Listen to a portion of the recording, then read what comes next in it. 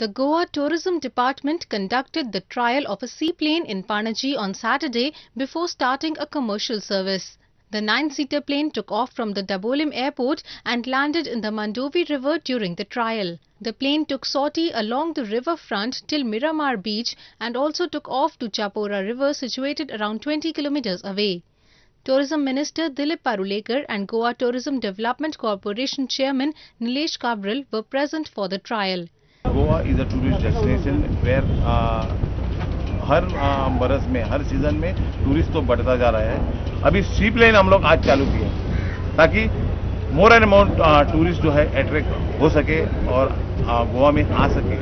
We have started the first commercial seaplane services and shortly for the next season will be in full operations.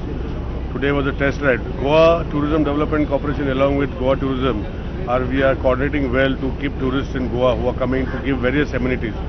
We have just recently started the hot air balloon, the amphibious vessel, bus, and initially we had started whitewater rafting.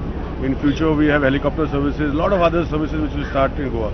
GTDC has signed a memorandum of understanding with Maritime Energy Heli Air Services Private Limited or MEHAIR to launch seaplane services. We have introduced this seaplane service in India for the very first time in 2011 and MEHAIR remains the first and the only company in India doing seaplanes till now. We've operated for about 3.5 years in the Andaman Islands on a contract with the government, and immediately after that we introduced it in Maharashtra last year, where it's running very successfully between Mumbai and a few of the dams which have a tourism angle to it.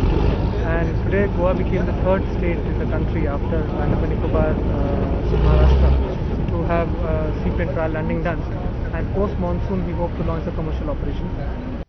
The State Tourism Department had recently introduced hot air balloon and amphibious bus services in the state. Correspondent Anil from Panaji for ANI.